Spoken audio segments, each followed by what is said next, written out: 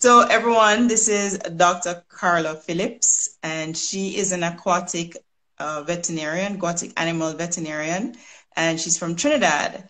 And Carla, can you introduce yourself so I have all the details? Carla was recently awarded the Caribbean Award for Excellence. Can you tell me the full name of the award as the only aquatic veterinarian?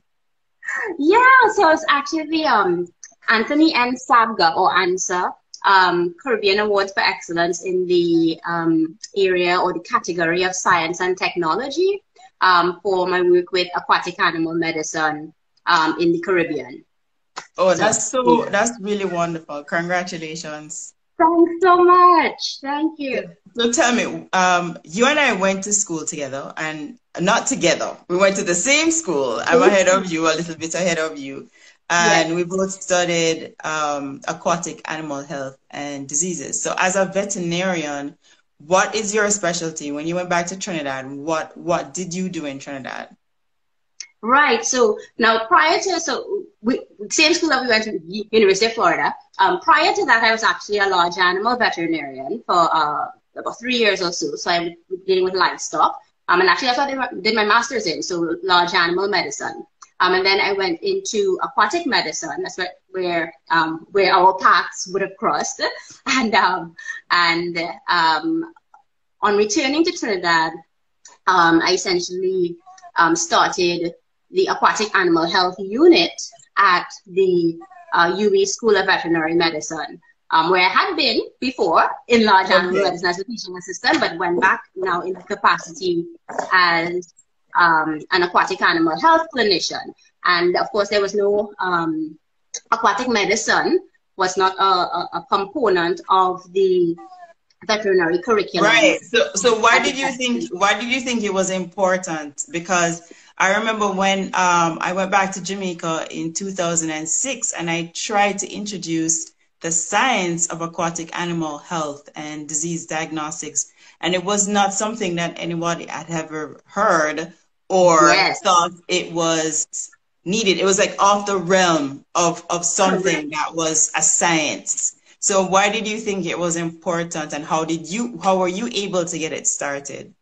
Right, correct, absolutely correct. It was the same situation for the most part in Trinidad. Nobody, even today, I still hear you're a what? What kind of vet? An aquatic vet? I didn't even know those things existed. Never even heard of that. You know, even today, 11 years later, meaning 11 years since I had returned to Trinidad, because I returned to Trinidad in 2010. Oh wow! Yeah. Yeah, so it's been 11 years since I had been back there and actually got things started and got it to where it is today. Now, like you rightfully said, nobody really knew anything about it, but the aquaculture sector, the fish production aspect of things had been a developing field. It had been growing for at least 2 decades by that point, at least, right? But it was all about production principles, but the health management of the animals that are raised in these production systems was all but completely neglected. You know, like it was not something that people really focused on. I mean, just like how we have clinics for the dogs and the cats and the horses, the sheep. Exactly, for livestock, right? Fish, these animals get sick too. Right. And the issue that we have in aquaculture production systems is that very often, especially if you're doing it on a commercial scale, be it food production or commercial, you're dealing with animals that are very often, especially if it's for profit, for gain, they're going to be an intensive production system. So they're going to be crowded in some measure, and they're going to be exposed to stressors. And animals that are crowded and that have some kind of stressors imposed upon them are going to be susceptible to diseases, even more so than unstressed. Same thing with humans. When we're stressed, we come down with every cold that passes by. But if we're not, right? So in intensive production systems, especially intensive and semi-intensive production systems, animals are exposed to stresses and they will get sick. And the issue is that when they do, because of how many animals are in that system, diseases spread quickly. So a producer can then literally lose everything in a very Right. short space of Overnight. time. Exactly. All of that work gone down the drain. Exactly. Exactly. Time, money, effort down the drain. You're talking about months and sometimes years of work, right? And expensive animals, especially when you're dealing with intensive food producing animals like their brood stock.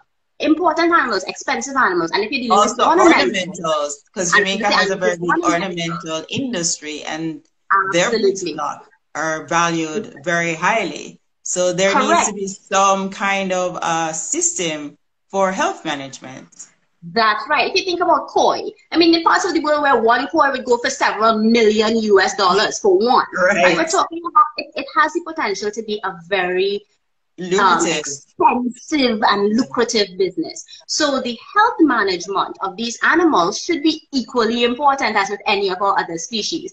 And fortunately, the director of the school at the time, Professor Desioun, he recognized that importance. And with me coming back, he said, "Carla, no, I hope you're coming back. I hope you're coming back to help us." And he said, "Well, I want you to help us to build aquatic medicine into the veterinary curriculum," because he recognized that this aspect of health was missing, and it needed to be developed further and really be introduced as a core component of the veterinary curriculum. So in 2010, September 2010, I returned and he gave me a tour. They had actually started, tried to get something started before. There was a little aquaculture section, as they called it. Aquaculture, again, called the production thing. It wasn't called aquatic health or aquatic health and management. It was called aquaculture, the production thing. And I said, you know, so what two different aspects altogether. It's a part of it, but it's a separate science altogether.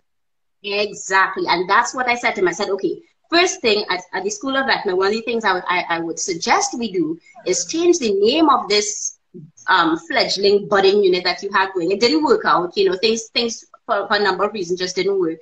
And it really wasn't in a state where it could be used for teaching aquatic medicine.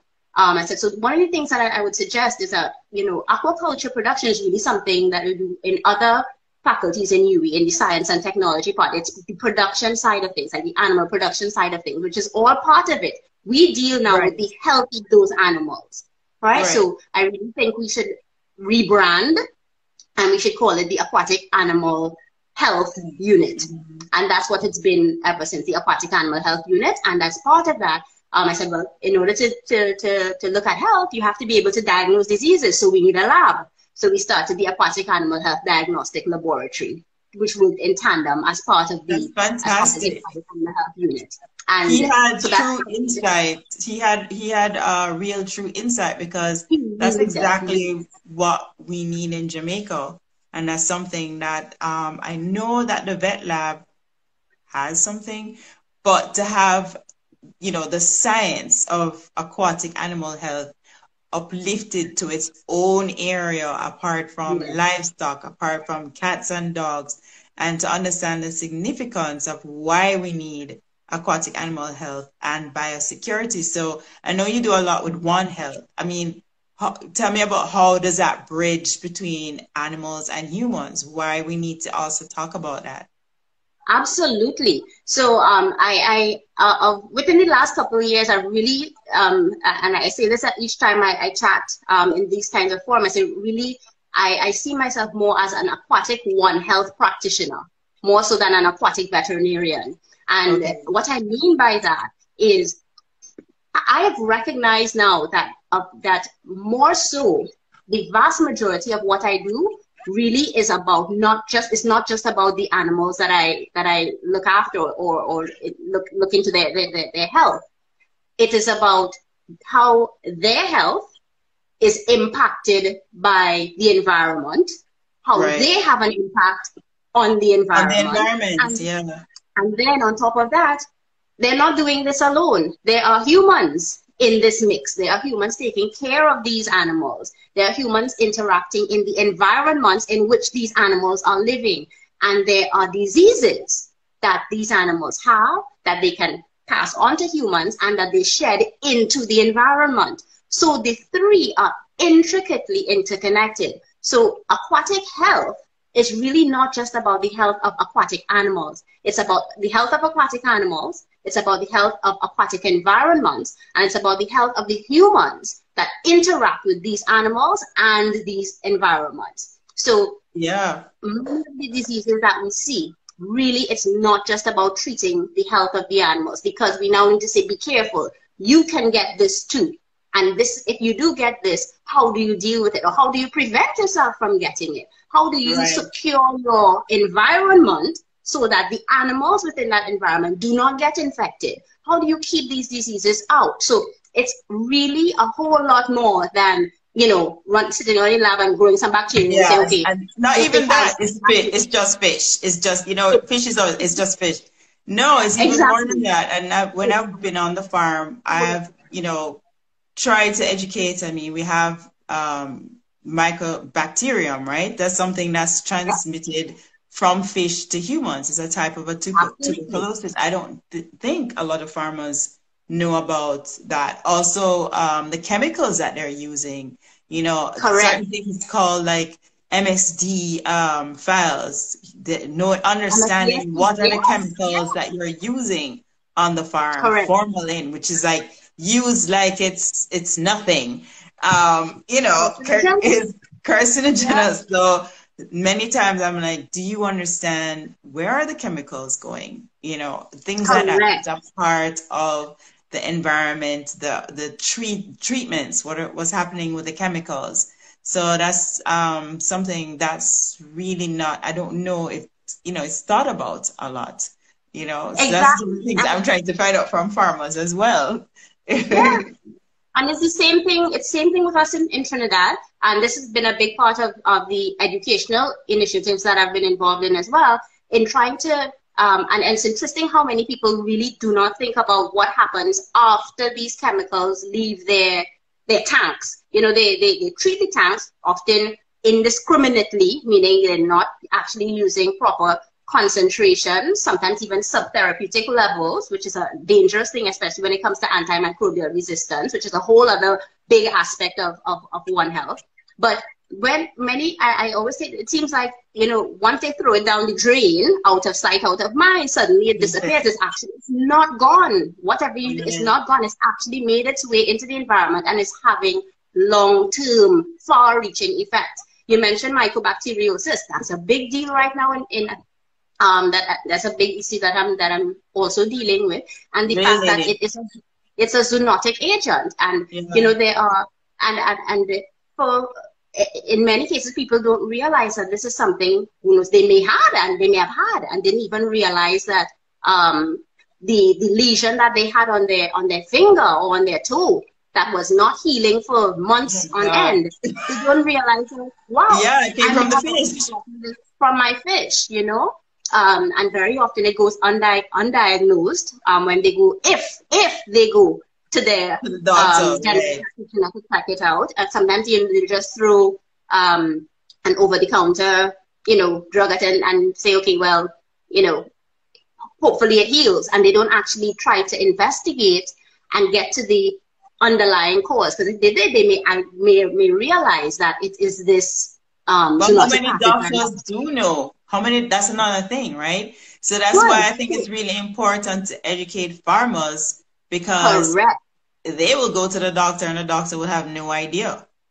That's right. Right. That has literally happened literally within these last few months, where, you know, I've been in chatting with someone who, after discussing this issue of mycobacteriosis with them, they were like, well, doc, you know, I've actually had a lesion for a long time. And it happened after I went into a pond. And I've gone to several dermatologists, and they simply can't, they've thrown everything at it and it doesn't heal. Classic myco, right? And then, but now, having heard this, they were able to go back to their doctor and say, could we please look for this? You know, and actually, from the veterinary side, had to give recommendations on how to go about looking for this, because many of our colleagues in the human medical field they simply don't know, and you can't call them, but it's just not something that they're exposed to in their in school. So They just don't know, and many of them simply just don't give a second thought it. To emphasize that, I recently completed supervising some students in the DVM program, the veterinary medicine program, where we actually sent out some surveys to persons within the UE population. Literally anybody could have answered, from student to anybody on staff, academic staff, administrative staff, anybody, literally anybody. And included in that group would have been persons in medical sciences, so dentists, human medics, veterinarians, pharmacists, anybody could have answered. And it was so interesting to see how many human practitioners literally said they never give us, they had never thought about diseases of fish. They didn't think it was important. They didn't think it was, they thought it was rare. It is just fish, you know? And you see, this is why it's so important to get, this is why our field is important. This is why we need to get the word out. We need to let people know that there are very real threats that are associated with fish production systems. It's not just the fish look pretty, you know, it's pretty big fish, small fish, pretty fish, ugly fish. You know, it's not, there are very real animal health aspects, human health aspects, and environmental health aspects that are linked to aquaculture production. You know, so very, very, very, very pertinent, very real issues that we need to address. Very important issues, absolutely. So now, do you currently teach about aquatic animal diseases, diagnostics? How is the lab set up? Was it very expensive to set up the lab? So just two things. There's the teaching and then the lab setup. So yes, I do teach about fish health disease, fish diseases and diagnostics as part of the training at the vet school at UE. And in developing the lab, which supports the teaching and supports the research, it had its expenses associated with it, but I think I would make a plug for saying, you know, you really don't necessarily have to have the absolute most expensive equipment to at least do a decent job. And as the more expense, as your finances become more, then you can add more things. You can add more. But there are some basic tools that you can, well, there's something you absolutely have you must have some basic, you must have a microscope. You can't deal with fish health and not have a microscope, right? So there are some things that are basic necessities that you must make that initial investment and acquire. Things like bacterial identification. You have to have some system to do bacterial identification. And I was going to say keep in mind, but folks listening may not necessarily know that, you know, some of the pathogens that we see in aquatic animals, they actually grow at a different temperature to the pathogens that are in domestic species. So we have to make our environment, our growth environment for the bacteria, in keeping with what is the environment that they would grow in if they were in a pond. So we have to kind of mimic that type of setting. So from that perspective, you want the laboratory conditions are a little different to what is traditionally done if you're doing diagnostics on a dog or a cow or a pig or something like that. But the principle is the same, but you just have to adapt the conditions so that it mimics what happens in a fish or what happens in a pond, so to speak, right?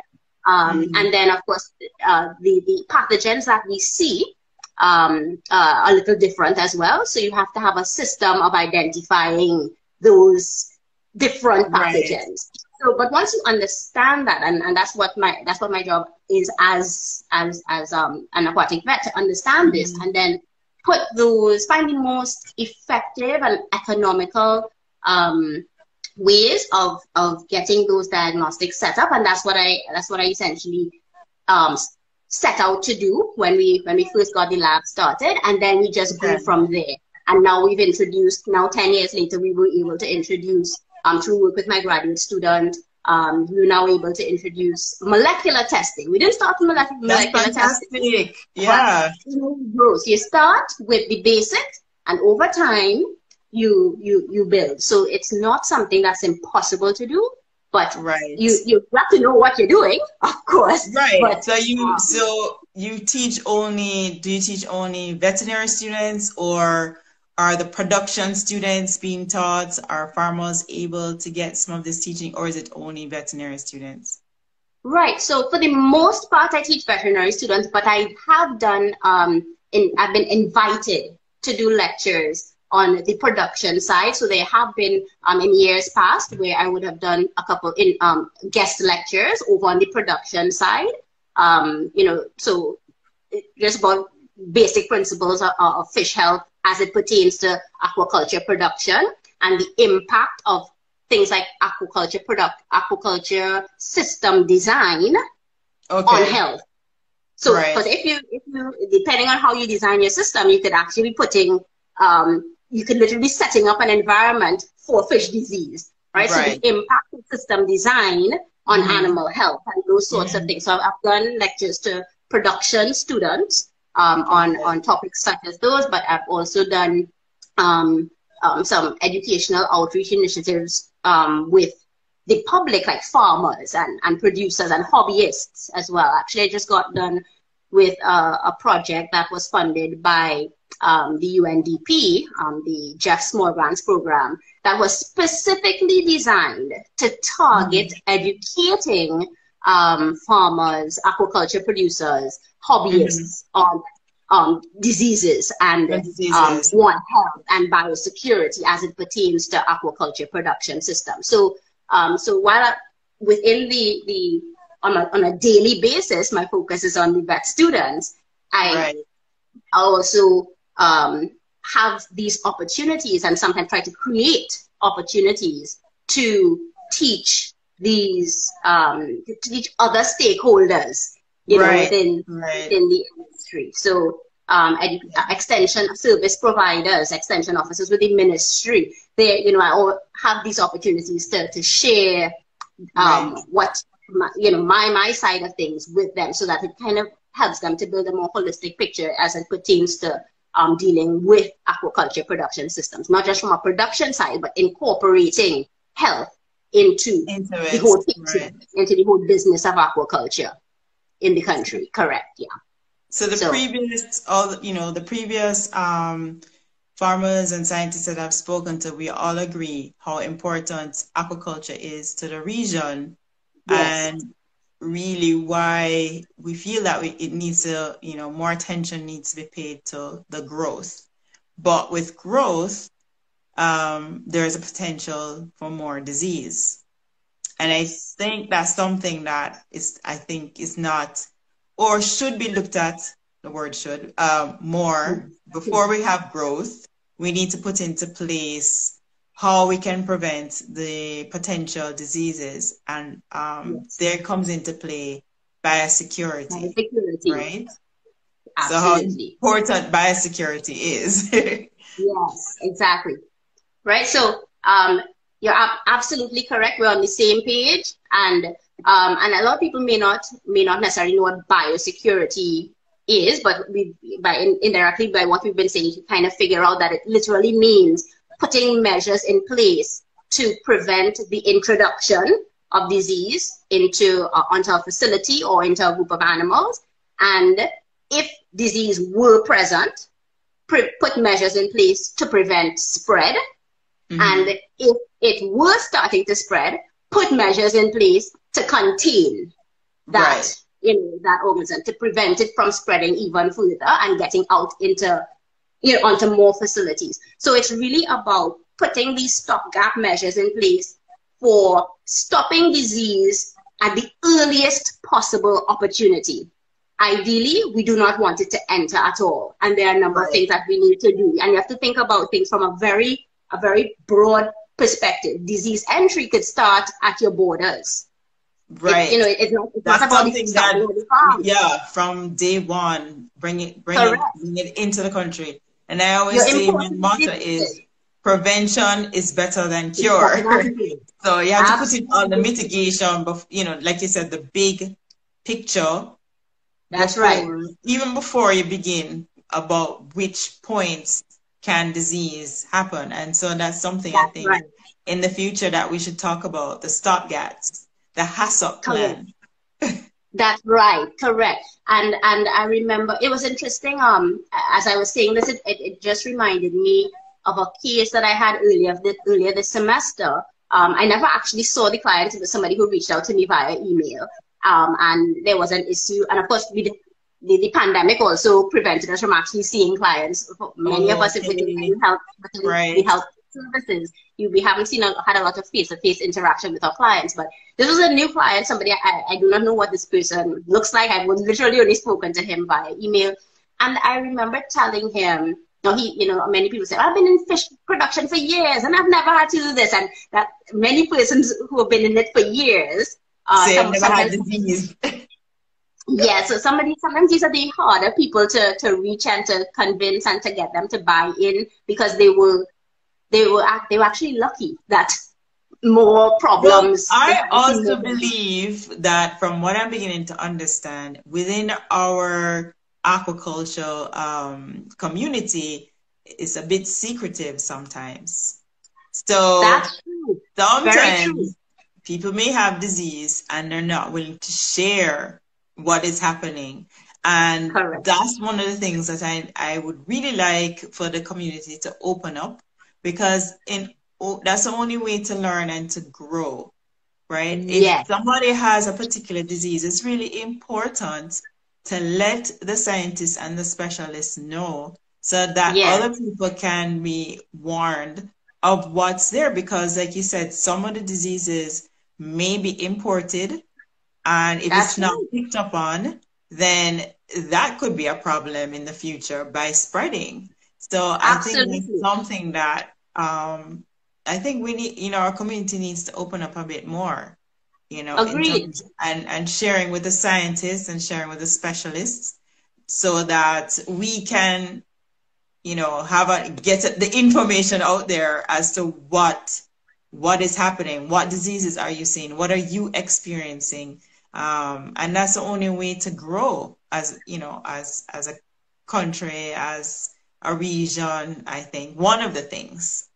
Absolutely. And I can confirm that we at the lab, we've actually picked up diseases that were imported into Trinidad and Tobago. Literally, the history.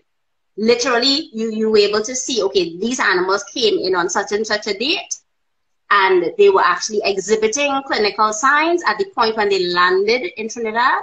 Wow. It was not detected, or if it was detected, it was passed off as well. Maybe it's nothing. The animals were released to the importer. They brought it onto their facility. Animals started dying from day one, but they continued to sell animals that were not dying, that were not showing signs yet. Right. Mortality continued for a week and a half, and it was at the two weeks later or weeks later when, at that point, several hundred or a couple thousand of the animals had already died, and they were, okay, well, maybe something is wrong, but of course something is wrong, and it's at that point that they actually submitted, and then we actually found a disease that was actually has the potential to be catastrophic. It's actually the one that I'm thinking about is an organism that is actually dreaded in the U.S. channel catfish industry, and we literally brought it in a shipment of animals, and it went undetected, even though clinical signs were manifested from the point when the animals landed, but it was not picked up, it wasn't detected. So it's important that that biosecurity aspect of things and take them more seriously. Exactly, right? And quite about when I say catastrophic, it has the potential to be catastrophic. When fish die, what do owners typically do? They throw it, either flush it down the toilet if it's a little fish, they throw it out into the ravine in the back, you know, they throw it in the drain at the front. And now you've put that pathogen into the environment. And now your resident animals, your native species have now been exposed to an exotic pathogen. And depending on the type of pathogen, you may have, because our native organisms are naive to that pathogen, you now have a disease that can spread rapidly. And if a particular species is indeed susceptible, it can wreak havoc on that species in your country. Right? And, you know, I remember I had started mentioning the client who had an email. I remember asking him about quarantining. And he asked me, what's the point of that? And I'll just leave that right there. I hope everybody understands from the pandemic what the meaning of quarantine is. We've been doing this with fish forever. Exactly. Maybe the pandemic has actually put it into the mind why quarantine is important. Quarantine is important. And it is not just a human thing. It is important for any organism that can get disease. If there's a potential for an organism to enter a population and you need to protect that population against it, then it is important to quarantine any new animals coming in that could be a source of spread or a source of introduction of that organism into your population. Right? Just like when the borders are closed, you're trying to keep persons who are infected with COVID-19 from coming in and bring. It's the same principle, the exact same principle that we use in animal production systems, and fish are no different. And that would get, you know, when we say that we should quarantine for 4 weeks, right? The longer the better. And I would get like, but 1 week isn't, you know, it's like you have to understand the science has already proven how long it takes a quarantine takes in order to make sure that there's no disease. Just stick to the science. You don't have to reinvent it. Just don't reinvent the wheel. We know this already. Exactly. Exactly. And I get the same thing. I tell you, okay, 30 days minimum, you're 4 weeks, right? 30 days minimum. Like, what? I can't afford that economically. I can't. By the end of a week, like you rightfully said, I need to get these animals out. I need to. Well, the economics of it could be a whole lot worse in the absence of the quarantine. You know. And then I also tell folks, like, if you do see something during quarantine, if something does show up, it's very important to identify what that thing is. Don't just throw out the dead animal because it died in quarantine. The issue is that animal died for a reason. So you need to determine why that animal died. So get it checked out.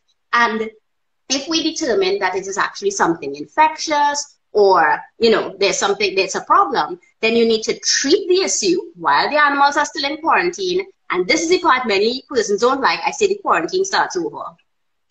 So you treat, you get them, and everybody's looking good. Quarantine starts again. So they need to go another 30 days until it's clean. Until it's clean, and you know, and then you can introduce those animals into your established population. Could you think of the losses that you could potentially incur if you put a deadly pathogen into your already well-established stock? I see it so many times, and then you have all your expensive animals, all your really, really pricey, valuable animals that you have literally just exposed to this pathogen. You know, many people buy fish, buy ornamental, especially in the ornamental, more so in the ornamental than in the food fish arena, where they go to the pet store, they get, you know, a goldfish or whatever, and they bring it home and they put it directly into their pond, directly into their tank. Yeah. Why would you do that? Right? You've literally potentially introduced whatever disease was out there. Is possible. And the thing is that the fish are stressed, right? So they will eventually at some point get something just because of transportation and, you know, in a different environment, they are stressed. So they will have something at some point. So it's just best to, you know, de-stress them before you add them into the system.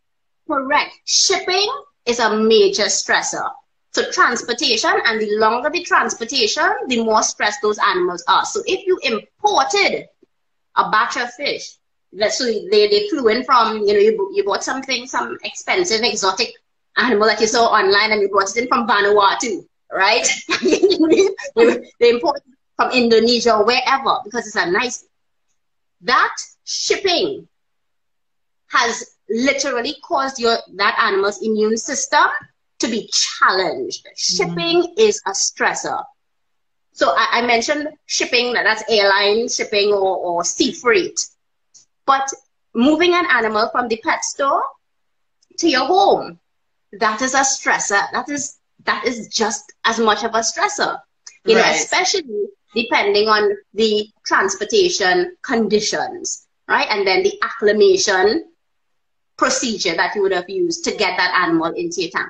These are all issues or these are all situations that cause the immune system of these animals to be challenged or potentially compromised. And even if the animal looked happy and healthy at its point of origin, when it becomes stressed, if it was harboring some type of pathogen, but because it was immunocompetent and happy and healthy, that organism did not have a chance to take hold and manifest itself.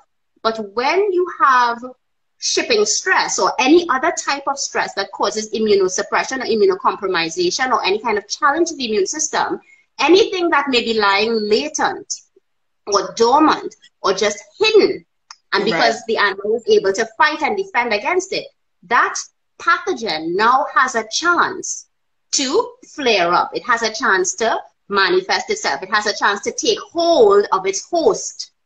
So when you move that animal into your tank, it is still in that immunosuppressed state. It hasn't had a chance to, as we say, catch itself yet. It hasn't catch itself yet, So you are now in a position where whatever pathogen that may have been hiding under the surface can now manifest itself, and it's going to now not.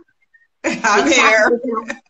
Exactly, it's going to be, hey, party over here, take over, and now not only is it now restricted to that one animal, it is shed into the environment, into that water, and every other animal that it comes into contact with now has been exposed. And that's why quarantine is important. You keep them in that isolated space so that if something does show itself, you have kept it apart from the rest of your healthy, happy stocks, your established population, and you will not expose them to something that could be potentially deadly.